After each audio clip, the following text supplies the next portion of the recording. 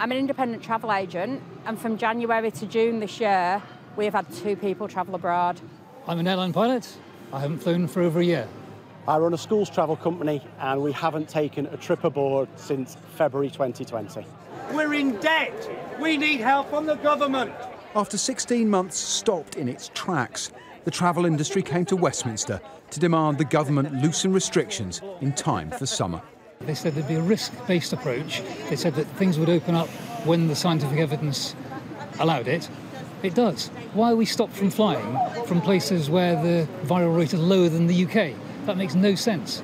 And for travel agents who don't get paid until people go on holiday, time is running out. Every time they mention travel, it's aviation and about all this money they've given to aviation, and travel agents have not seen any of it.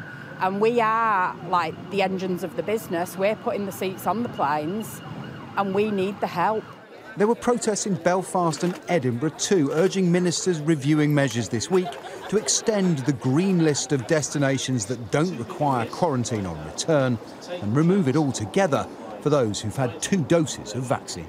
I'm waiting to hear from the scientists, if you like, the experts. The Joint Biosecurity Centre will follow their advice as to how and where and when it's safe to open up, and also, of course, listening to them about what it means if you've been double vaccinated and what that could mean to changes in the protocols.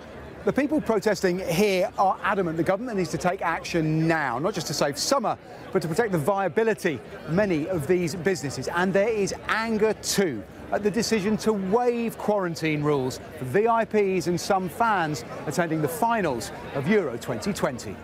Officials and sponsors will only be allowed to leave their hotels to attend the games at Wembley, but MPs on all sides condemned the move.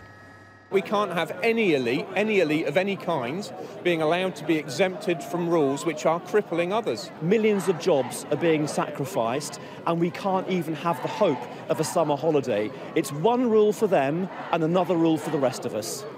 Ministers will reveal any changes to restrictions in the coming days.